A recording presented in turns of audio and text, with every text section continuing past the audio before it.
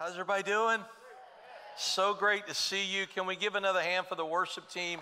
That was incredible, guys. I'll tell you what, if I could sing like Tasha, I'd get a bus and move to Nashville, Tennessee, but I can't, so I'll let her keep doing it. And they're all so talented, and they work so hard, and they've been here every service early. And I'm glad you're here. And for some reason this year, I'm more excited than ever about the cross of Jesus Christ. I believe revival is not just coming to America, it's coming to the world, because people are out of answers. They're out of answers, and sometimes you got to get desperate enough to look to the supernatural. How many of you want to be a part of that last great harvest coming in? Do you know the conversion rate has now passed the birth rate around the world? Jesus is coming back, and the church is growing and prospering. Don't believe the proclamations of death of the church of Jesus Christ. You know why? Because God gave us a promise. The gates of hell will never prevail against the church, and you're a part of that church. Today's the greatest day in the Christian faith. It's called Resurrection Sunday, and it's the day where God restored fellowship between you and him in a very unique way through the death and resurrection of his son, Jesus Christ. The scriptures say he became like a second Adam, an Adam redeeming the mistake of the first Adam, where he sinned in the Garden of Eden, and sin came into the bloodline of the human race. And I'm thankful for that. And I look for a passage that might capture today the awesomeness of my Jesus, the immense power of my Jesus. And in the book of Colossians, Paul is writing to a church. He's in a Roman prison. There are false teachers trying to come into the church. And they're trying to undercut the deity of Jesus. And which comes from the fact that Jesus is not only the Son of God, he was the exact representation of God in the earth. And the book of Colossians chapter 1, verses 15 through 20, in the Message Bible, it says it this way about Jesus. It says, we look at the Son and we see the God who cannot be seen. We look at the Son and we see God's original purpose in everything created. For everything, absolutely everything, Paul wrote, above and below, visible and invisible, rank after rank of angels, everything got started in him and finds its purpose in him. He was there before any of it came into existence and holds it all together right up until this moment. And when it comes to the church, he organizes and holds it together like a head does a body. He was supreme in the beginning, leading the resurrection parade. He is supreme in the end. From beginning to end, he's there, towering over everything and everyone. So spacious is he, so roomy that everything of God finds its proper place in him without crowding. Not only that, but all the broken and dislocated pieces of the universe, people, things, animals, atoms, get properly fixed and fit together in harmony, all because of his death, his blood poured down from the cross. That is my Jesus this morning. Somebody shout hallelujah to that. Now, the two attributes I believe God wants us to really celebrate today about Jesus is his purity and his power. He is the only human being to live a perfect life for 33 years, never committing a sin. And part of the reason he was perfect in unity is he is filled with immense power. He is not only fully man, but fully God. And when you combine perfect purity and overwhelming immense power and then embody that into someone who all things are created through and for, what do you have? You got the greatest force in the universe, the Son of God, the man Jesus Christ. Now, the way God often brings these lofty theological ideals into our limited intellect and into our spirit so we can benefit from the power of them is through symbols, through things, images in our hearts and minds. It's what Jesus told parables, and two of those images are going to help us today about the mission and person of Jesus. Purity is represented in the fact that Jesus was called the spotless lamb. Jesus is the spotless lamb. Now, most of us grew up in church, and so we don't think twice about phrases like the Lamb of God, or singing things like, what can wash away my sin? Nothing but the blood of Jesus. But I don't want to be presumptuous. Many of you here today didn't grow up in church. Maybe you don't regularly go to church, and these things sound very cryptic, very mysterious to you. So to understand Easter, you have to bring context. You have to go all the way back to the Garden of Eden. When Adam and Eve disobeyed God and ate from the tree of good and evil, God said, you can have everything. Everything is yours. You are a ruler over all things on my behalf.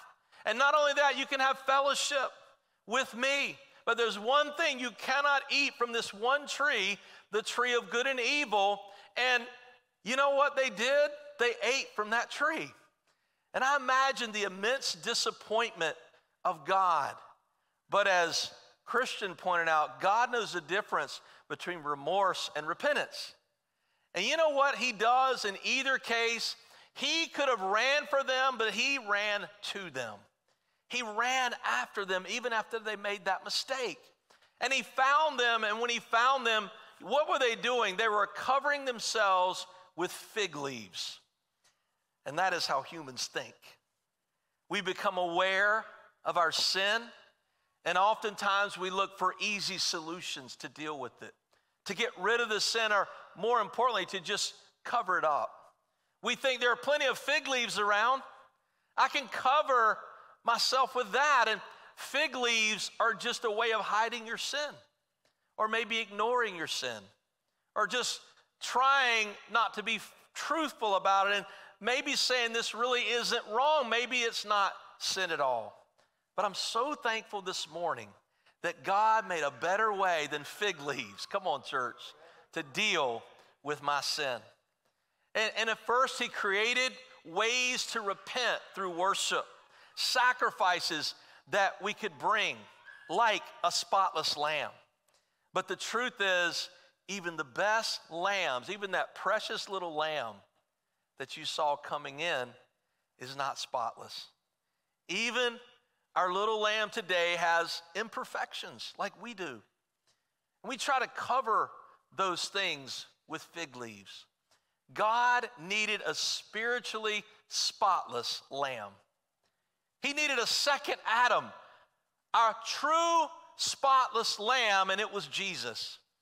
His birth in the Old Testament promised us a ruler, a king that would come from Bethlehem. And it was heaven's glory veiled in human flesh when Jesus came to the earth. The second person of the Trinity assumed a human nature, a flesh, a form. Paul said, and he, being found in human form, he humbled himself, becoming obedient even to the point of death on a cross.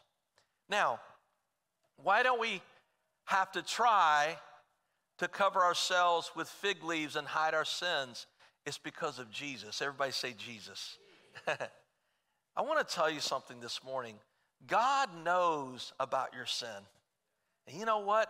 He loves you anyway. He loves you so much that he declared, I will do what it takes, not just to cover your sin. I will remove it as far as the east is from the west. It'll be gone, washed under my blood. In Romans 5, verse 6, it says it this way. You see, at just the right time, when we were still powerless, Christ died for the ungodly. Very rarely, Paul says, will anyone die for a righteous man? Therefore, a good person, well, maybe someone might possibly die, but God demonstrates his love for you in this. While we were still sinners, Christ died for us. Since we have now been justified by his blood, how much more shall we be saved from God's wrath through Jesus? For if while we were God's enemies, we were reconciled to him through the death of his son, how much more, having been reconciled, shall we be saved through his life? But Paul goes on to say the gift is not like the trespass. For if many died by the trespass of one man, how much more by God's grace and the gift that came by the grace of that one man, Jesus Christ, overflow to many? Nor can the gift of God be compared with the result of one man's sin. The judgment followed one sin and brought condemnation, but the gift followed many trespasses and brought justification. For if by the trespass of one man death reigned through that one man, Adam, how much more will those who receive God's abundant provision of grace? Are you thankful for God's grace this morning and the gift of his righteousness? Are you thankful for his righteousness this morning? Reign in life through the one man, Jesus Christ. Everybody shout Jesus this morning. It's all about him. It's all about who he is, his immense power and purity. So I thought about the spotless Lamb of God, Jesus. And he was dying on the cross a lot this week for you and for me. People just torturing and killing him. People he had done nothing to but speak truth and love. And I thought about his last words, being mocked, being spit upon. My last words would have been, you'll get yours. Is anybody with me this morning? But not my Jesus. His last words were, Father, forgive them, for they know not what they do. You see, Jesus has this amazing ability to see something that others in the same moment could have never seen, which was they really didn't understand who they were crucifying and what they were trying to stop from happening. And also to have the power and the purity to forgive in the face of unbelievable cruelty towards him. There's another phrase he uttered on the cross, and I guess in my humanity I can relate to this phrase better. Eloi, Eloi, lama sabachtani. Eloi, Eloi, lama sabachtani. My God, why have you forsaken me? Have you ever had things happen that there's just does not seem to be a logical reason why? I think we could all answer yes to that this morning. People die young. Spouses leave for no reason. Some can't conceive children that would be the greatest of parents, or others have miscarriages, sickness comes, betrayal happens from a place that you never expected it. And often leaves us grasping like Jesus in that moment on the cross. Where do I put this? I've got no theology for this season of my life. Is it an attack? Is it a test from God? Is it just part of living in a fallen world? Is it all of the above? What is this? I want to tell you something. I take comfort today that Jesus, the spotless Lamb, understands those feelings. Herod tried to kill him. Satan attacked him all his life. People tried to push him off a cliff. His family members were murdered. He was falsely accused of being a heretic and a drunk, and people even claimed the Son of God was demon-possessed. And ultimately, he was beaten and hung on a cross to die, even though he was completely innocent.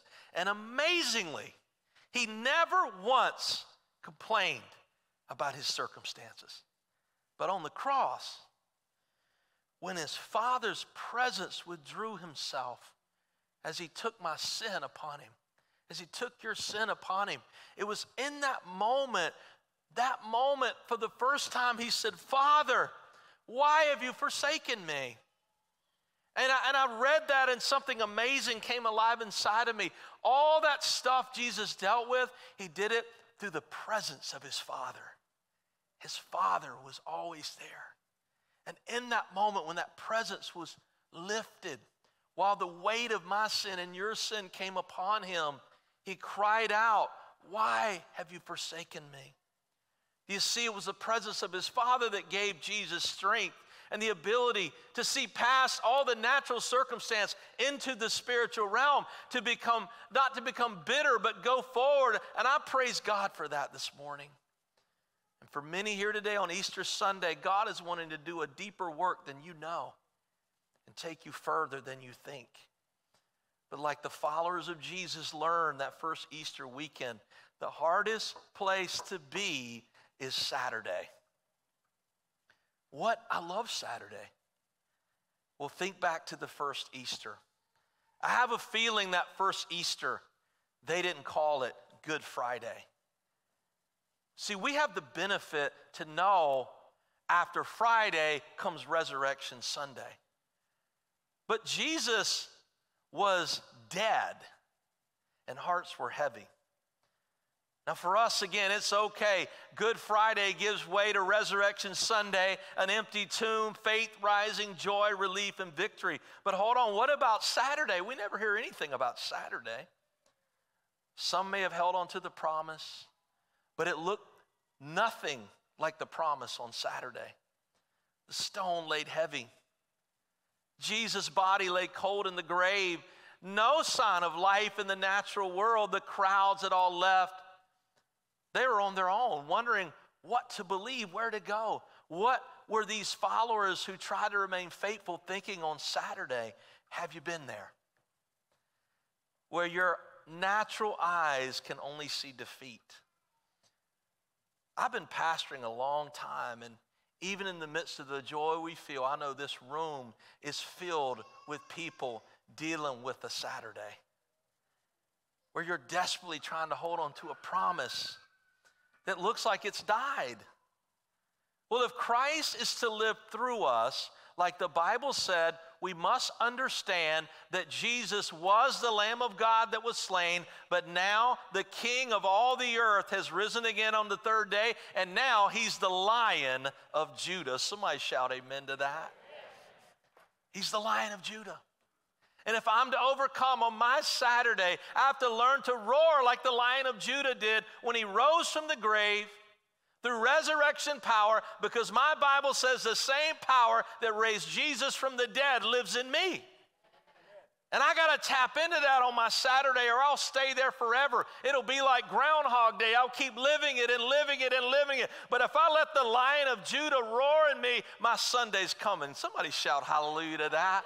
So we got to get that today. We got to get it. Church, are you ready to roar so loud that it takes you all the way from Saturday to Resurrection Sunday in your life? I want you to say this after me. My Jesus is now the Lion of Judah. Hallelujah. The scripture calls Jesus the Lion of Judah because of the authority he walks in, because of the power that flows through him. But there's another reason that we've got to catch today if we're in a Saturday season. They call him the Lion of Judah because of the vision he can see with. When we are in a Saturday season, we are trying to find faith in the midst of a natural circumstance that is so bad, there's nothing to inspire us by our natural eyes. There's nothing to feed or stir our faith in that season. There are no signs that a Resurrection Sunday is around the corner. We need the ability to catch a vision of victory. We need to see a purpose in our pain that others cannot see. In Corinthians 14, Paul describes his Saturday season. He says, I was perplexed. I was persecuted. I literally felt the body of the death of Jesus upon me, he says. But thank God, Paul says, I still see a Resurrection Sunday coming through. I see it in my spirit. He said, you know what? Sometimes you got to prophesy to yourself. And Paul said, yeah, I'm persecuted, but let me tell you something. I'm not abandoned. It's okay to recognize your season is hard, but don't you leave it there, because there's nothing that has you bound that my Jesus cannot set you free from this morning. There's no season he can't deliver me out of. We've seen him do it. I'm persecuted, but I'm not abandoned. I'm struck down, but I'll tell you what, I'm not destroyed. Paul says, I need a vision with my spiritual eyes different than what I'm seeing with my natural eyes. I need to see through the Lion of Judah's eyes. And he says it in Corinthians 4:16. Paul says, therefore I do not give up. Even though my outer person is being destroyed and my inner person is being renewed day by day. And I love the way he taunts his trials. He calls them a momentary light affliction. Come on, y'all. He says, compared to what God's doing inside of me through this trial, it's worth it, because it's creating a weight of glory in the end.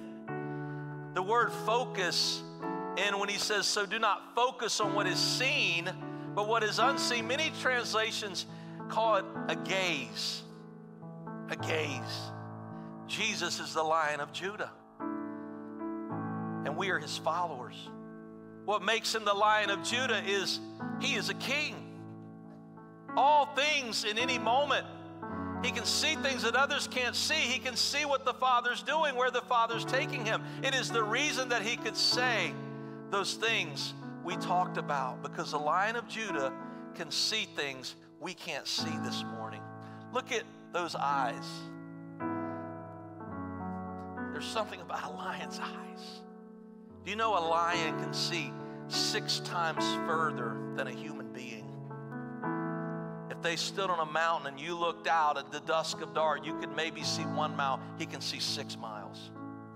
Because light comes in your pupil and it comes out your cornea. And God gifted the lion with eyes. You ever seen a baseball player put that black stuff under their eyes? That's to reflect light. God made the lion with white strips under his eyes to draw in all the light in the midst of darkness, so he can see further. He doesn't just see the momentary struggles, he sees the resurrection Sunday. And you know what? We can have that vision from God. We can have that and see further. You know what gets you through your Saturday? Having the vision of the Lion of Judah, letting the Spirit of God draw light into the midst of your darkness, seeing past what's right in front of you, gazing into your future beyond the momentary darkness.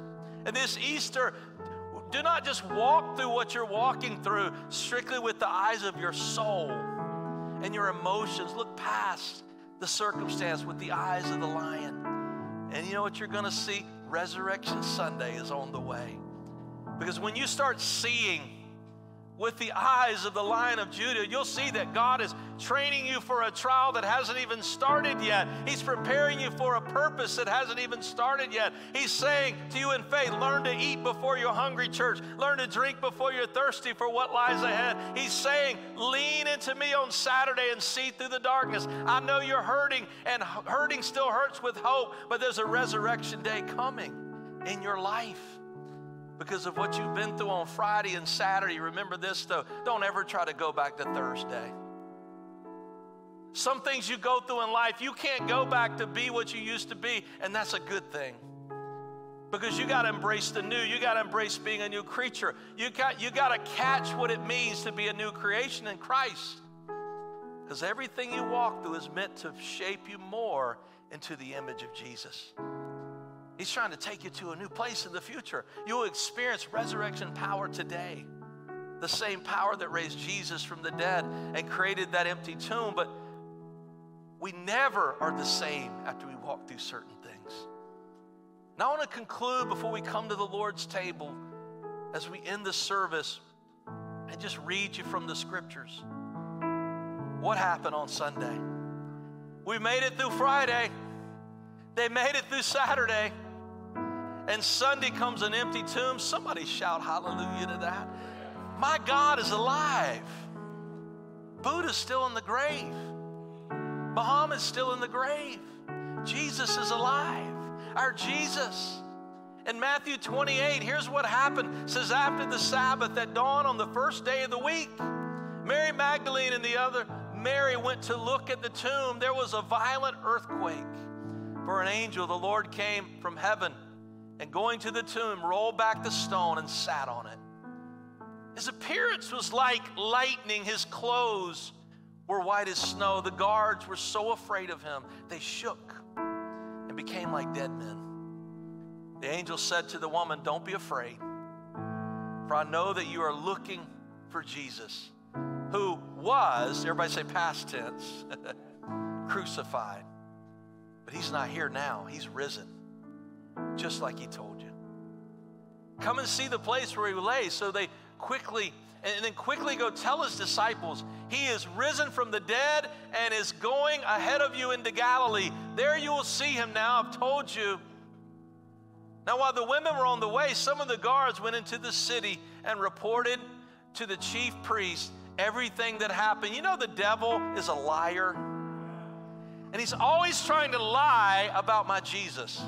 You know why? Because he knows the real Jesus still changes lives. He knows that everybody needs a Savior. And he knows he's powerless to stop the Lion of Judah, so he has to use deception. And he does it right here. It says, with the chief priests had met the elders and devised a plan, they gave the soldiers a large sum of money, telling them, you are not to say that his disciples came during the night. You're to say that his disciples came during the night and stole him away while you were asleep. How silly to think that could stop the resurrected Jesus. If this report gets to the governor, we will satisfy him and you can go out of your trouble. So the soldiers took the money and did as they were instructed. The story has been widely circulated even among the Jews to this very day. Then the disciples went to the mountain where Jesus told them to go, where they saw him and they worshiped him, but some still doubted. Then Jesus came to them and said, and this is a word for us today as we come to the Lord's table, all authority in heaven and on earth has been given to me. Therefore, go and make disciples of all nations, baptizing them in the name of the Father, the Son, and the Holy Spirit, teaching them to obey everything I have commanded you. And surely I'll be with you always, even to the end of the age. Yes, Jesus was the spotless lamb that was slain to take away the sin of the world. And we celebrate that today. We have come here to thank him for what he did for us, dying in our place. But today we also celebrate, thank God, now the risen Lion of Judah, our soon and coming King. And at that name, every knee will bow and every tongue will confess that he is Lord. At that name, demons tremble. At that name is all authority that has been given to us by the Lion of Judah himself, Jesus, to go into all the world and make disciples, baptizing them in the name of the Father, the Son, and the Holy Ghost, and teaching them to obey everything that Jesus taught. And he's with us always. The Lion of Judah lives in you through the power of the Holy Spirit. And if you're in a Saturday season waiting on a Resurrection Sunday, remember this today. Run to your battle. Don't run away from it. Get rid of those fig leaves. They don't work. Let Jesus wash your sin this morning. Run to your battle. Run to Jesus. Everybody's got stuff they need to put under the blood of Jesus Christ this morning. If you believe it, say amen. Would you bow your heads for just a moment? Father, we come before you today, thankful that we know the whole story. We know, Jesus, that you were and are the Messiah. We know that you rose on the third day and died in our place that our sins might be forgiven. So I want to ask you today, do you need to do as many have done over the last several services this weekend? Many did Friday night at our family time. This is your day to come to the cross. Do you need to ask Jesus to be your Savior, your Lord this morning? Do you know beyond a shadow of a doubt if you were to die today, you would go to heaven? You do not go to heaven by joining a church. You do not go to heaven by living a good enough life. Those things will help get you reward in heaven, but they will not get you entrance into heaven. The only thing that will give you entrance into heaven is one simple thing: accepting Jesus Christ as your Savior. The Bible says, believe in your heart and confess with your mouth that he is the Son of God, and you shall be saved. And I want to give you that opportunity right now. And maybe you're here today in Easter 2023 and you say, I need to recommit my life to Jesus Christ. I need to recommit to him. I am distant from him.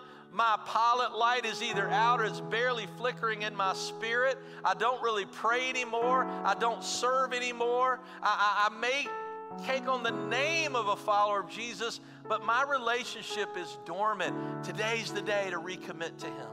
Recommit your life to him. He has glorious things for you. Put aside your fig leaves and come let the blood of Jesus cover your mistakes this morning, once and for all. If that's you, I believe your heart's beating a little quicker right now. The Holy Spirit's knocking on you. Do you need to meet Jesus? Do you need to recommit your life to him? We're all going to pray this prayer with you to stand with you this morning. And then as you pray it, you know it's you. I'm just going to ask you to lift your hand when we're done and acknowledge to God, that's me, God. Thank you for touching my life. Would everyone in the room pray this after me? Lord Jesus, come on, pray that. Lord Jesus, I thank you for dying on the cross for my sins. I ask you now to come into my heart through the Holy Spirit. Show me your love. Show me my purpose in the earth. And I receive your gift of eternal life in heaven. In Jesus' name. Now, with every head bowed, if you prayed that prayer to God and you needed to, just slip your hand up and wave it at me very quickly. Come on, several hands in the air. Thank you, thank you, thank you. Praise God. Thank you, thank you. God, we thank you for the gift of salvation as we come to your table this morning. I'm going to ask that you go ahead and stand to your feet. And I'm going to pray one more prayer. If you're with me, say amen. God is nowhere near done. This is the most important time. We're getting ready to come to the Lord's table. We're going to show a video in just a second that's going to allow the servers to get in place. But would you bow your head one more time? Are you in a Saturday season in some part of your life this morning? Are you battling something that's heavy? You're looking for that Resurrection Sunday, but it hadn't come yet. And you say, Pastor, I need the eyes of the Lion of Judah this morning. I need to see past what's got me beat down. This relationship issue, this financial issue, this issue with my health, this issue in my past that I can't seem to let go. Whatever it is, if you're in a Saturday season, I want you to lift your hand as a point of contact to God right now. Come on, don't be shy. And I'm going to pray for all of us. God, you see many hands in the air right now in the name of Jesus Christ. I pray you gently and lovingly go and fill their heart with fresh faith. I pray you'd fill them with the eyes of the Lion of Judah that they can see past now what they're battling every day. God, and even as we celebrate today, we know that there are real life issues coming at us on Monday, but God, we're not going to respond the same way Monday because of what happened to us on Resurrection Sunday. And we just declare that this morning, that God is touching his people right now. Receive it by faith in Jesus' name. If you believe it, say amen. Can you give God some praise in here this morning for all he's doing? Hallelujah. Thank you, Lord.